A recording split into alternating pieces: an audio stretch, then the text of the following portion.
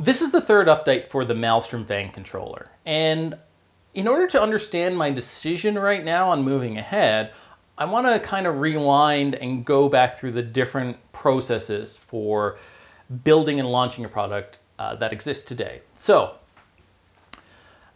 most people think that the kind of conventional idea revolves around, I have an idea, I see a problem, I have a solution, and I build a prototype.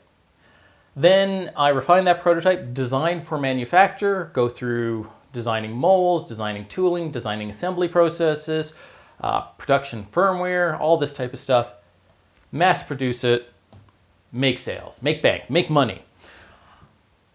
It's not really that simple. In a lot of the cases, somewhere in this conventional process, they'll do things like market tests without telling people what they're doing. And this conventional idea has kind of fallen out of favor, especially for innovative new ideas, things that don't exist. This works very well for when you're refining a product, when you're entering a new product into an existing marketplace where there's already market forces and you understand that market. When you're making something new, you usually are moving towards the lean startup methodology is a good one. And the idea behind it is test, review, refine. So this is what's kind of led to that explosion of crowdfunding websites, because they allowed people to test ideas before they were really baked, before they were actually products. And that's where, even today, Indiegogo, at the idea stage, you can spend $1 million making a fancy video and renders and stuff like that, but there's no product behind a lot of these tech ideas.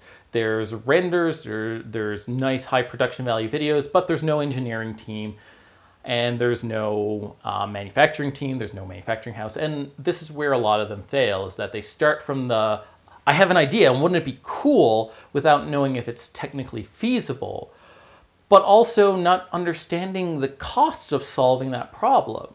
The amount of effort I put into the fan controller right now may seem minuscule, but if I was to charge that out in contractor rate, it would be tens of thousands of dollars. It would not be insignificant. So the lean startup is, you have an idea, find a way to test the market. So Indiegogo and Kickstarter were those initial methods. Kickstarter's changed a bit now, and they won't really allow you to do anything until down here. But they test the market, and if they're strong market reception, they may proceed. They may proceed with refining and changing the idea a little bit and more market testing. This can be a landing page, this can be customer interviews, this can be all sorts of different things. Or they pivot. They don't see a market. We still have this idea, but we need to see, maybe you have to change the market, maybe we have to change the idea, and they can loop back. Once they get to the prototype stage, that's where things like Kickstarter is now allowing things back on. And things like 3D printing kind of make that area kind of gray, because if I have a physical mock-up that costs $200, is that a prototype? It doesn't work, it looks like something, but is it a prototype? Well, currently they're letting that on it. But then you go through the same process, design for manufacture, sales. I throw myself into the mix. I like understanding and using something, and if I think it's cool and it's something I would use, then I'm more likely to proceed because I'm also usually in the target demographic for the product that I'm working on. So I start with an idea, then I go to a prototype. So the fan controller that's been on my desk that I've been using for many, many months is my prototype. I have functional firmware. It's not as good as I'd like. I have functional hardware. It keeps getting better. And then I tested the market. Once I actually had something I could show, I tested the market. And many people went to the landing page and saw a 3D render. Yeah. But I actually had functional hardware behind it. I didn't really need to show it off because I was understanding where that market data was coming from. If it came from my YouTube video, they saw I had functional hardware. If they came from Ray Maker, from his end of the week shout out, which I super appreciate, then I knew that they were trusting a reviewer. And if they came to the landing page from my ads that I paid for, then I knew that they were just liking the concept and an idea. And there's actually hugely different results from those three things. But I'm now at this point of proceed, and because it uses AC power, it's making things a little complicated. I'll talk a little more about that in a second. But I'm at a point where refine, prototype, or pivot, and potentially just proceed. These ideas are not kind of exclusive. You can do multiple ones. But in some cases, I don't have it written here, you could just ditch it. You can just quit the idea. And what I've already said is I don't like quitting something without giving something back to the people who have been interested and invested. And so for me, that is if I abandon the project, it goes full open source. With the proceed, manufacturing, certifications, all get very expensive. So let's talk a little bit about where the project is at and what I'm going to do next. So let's show off this prototype I've got going on here right now. Right now, we've got an IEC with a fuse on one side and a different IEC connector. And you guessed it, universal compatibility for fans. That's right. Everything is now 120 to 240, 50, and 60 hertz compatible. And you can buy these little pigtails, plug them in, and bam. It'll work in the UK, it'll work in EU. On the other side, obviously, you've got your regular IEC kind of computer. I think it's a C13 connector, and you plug that in. And yeah, it's got that little fuse right next to it. And so that's kind of what it looks like. It's actually pretty close to the renders. It's going to get the buttons and the LEDs shortly after the board arrives. So one of the really important things was isolating the AC over here from the DC, and it's done with a little transformer. And so there's only current, but there's no electrical connection between the two sides. So just to show that off, I'm going to show you that there's some connectivity on the AC side. It takes a little while because it's high resistance. There we go. But there's no connectivity to the DC side, so it's fully electrically isolated.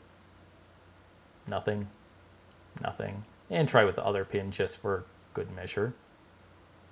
Nothing, nothing. But when we check the DC side, sure enough, yes, there's connectivity. So just trying to show off that, I'm thinking a lot about safety here. Don't want any of these things kind of blowing up on people. So it's just connectivity between the two sides by a transformer. So I've been running this for a while. You can see it's a 3.3 volt output from the module. I think I've been running it for 2 months now, and it's been plugged in all this time, so 120 volts on the other side. So yeah, it's isolated. All right, so I wanted to show off what's actually in here because it's not actually complete, unfortunately. So I had to find a case supplier, one that can actually do cutouts and openings. I've manually made the cutouts in these, so they're kind of rough, but they've assured me that they can do them in volume or low volume. Inside, we've got these frames that are 3D printed that hold the dimmer board. I haven't gone to my own design on this. I don't think I will, not initially. I've got that isolated power supply, and I figured out how much room I have down in the bottom for the circuit board, which then there'll be the cutouts for, it's looking like 3 buttons, 3 LEDs, and yeah, so this is kind of designed to be universal so it can slide in either way. So that's kind of what's on the inside yet. Right now it's just kind of a circuit board design that needs to happen or be finalized, I should say, and then I have got all the parts and tools in-house to make up a handful of those units. The last few months, most of the development has actually been in the firmware realm, and it's actually not been 100% of my time, so it's been going a little slower than I'd expect. The reason for this has to do with the certification costs. The initial certification costs are actually quite excessive. To get a regulatory body involved in finding a manufacturer, it's the outlay of tens of thousands for certification, but also committing to tens of thousands of dollars for manufacturing. And that kind of blows all of my expected startup budget. So what are my options? Ditch the project and open source it, Kickstarter it, which I don't like doing, not at this stage because there's too much risk involved, and potentially trying to connect with a larger company and maybe have them do it. I'm not ready for that last stage, so what I've been doing is working on the firmware to ensure that I'm not getting into feature creep, but the basics are already there so that whether I open source it or whether I deliver this in some capacity, things are ready to go. So that includes things like the triggering and the AMP plus receive have been done a while ago. Improvements to 50 and 60 hertz detecting has almost been figured out, but I don't have a 50 hertz supply, so I need to look for that to test it. So I'm getting stuck on things that I need to test. I have a cooldown algorithm so that when you stop riding, it doesn't just shut off, and it's kind of proportional to the time you spent riding. But it's not really been tested with people, so I need to test that with more people in order to refine that a little bit, because I don't want to have multiple options on the cooldown. Peering, pretty much done.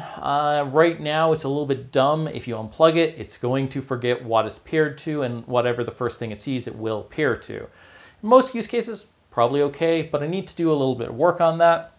Wireless firmware update. Surprisingly, for multiple projects I've been working on, I needed this, so that's done.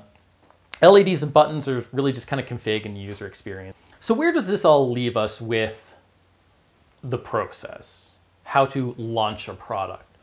Well, I've already hit here, and the certification costs are astronomical. Essentially, in order to get it certified for Canada, US, and maybe Europe, I'm looking at between 20 and 30,000 US dollars. That's not including the mandatory connection to a manufacturer that is ISO certified, which they also want kind of 70 to 100% of that same price. So it's a potential outlay of $50,000 to $60,000 in order to get through certification and a manufacturer who is going to gear up to do this. So that would give me I would work on DFM, certification, and manufacturing, and this all kind of ties together around 60,000 US dollars. It's a bit much for this project. Then I could go into sales, but my market data currently shows it costs me $30 for every single sale. So it's already a point where I'm not doing, 250,000 units. I'm doing 1,000, 2,000, 5,000 units. And some people, a handful have already complained that the price is too high at 70 US dollars or 69 US dollars per unit. So the option I'm actually looking at is to initiate a proto sales method. So they are a uncertified prototype. Some work would be required by the end user potentially to install firmware via like Bluetooth firmware update. It wouldn't come preloaded. Potentially, I'm not sure the regulations just yet, but it means that the user is assuming some level of liability. They have some level of skill. They've seen, understand it, and this is kind of how the hobbyist community works. So essentially it's using people who would want to be early adopters, but have some technical skill and background to jump on board and grab one of these units. Yes, there's risks involved, and I'm trying to mitigate them by showing exactly I'm using fully isolated power supplies. I'm putting a fuse in it. I mean, heck, Weller soldering irons don't even have a fuse in it. This was a big issue by the guys at EV blog, and Louis Rossman did videos on lack of fuses. So I'm adding in those layers, but they're not going to be certified. And proto sales, with sufficient proto sales, then I can engage a consultant to help me through the DFM specifically related to the required certification. So materials certifications are required. Sourcing certifications are required just to get things like UL and CSA. At that point, once that's paid for, I might look at crowdfunding. The difference being is there's hardware already in queue that can immediately go out as soon as those certifications are achieved, or again, if they are kind of the early adopter, technical tinkerer kind of people. Going this route, I think I'm going to have to open source it. And that's kind of scary because there are companies out there that can immediately come in and swoop in and then take this project from me. But I think the risk is kind of worth it. So If you are, eventually I'm going to throw out a link to the Tindy store, which I think is how I'm going to do the proto sales. And more than welcome for anyone to purchase it there. Those are going to be low volume builds. So they may not be perfect, they may not have the greatest aesthetics, but you've kind of seen where I'm at. And hopefully with that, yeah, if you're still interested, keep watching for more updates. Thanks.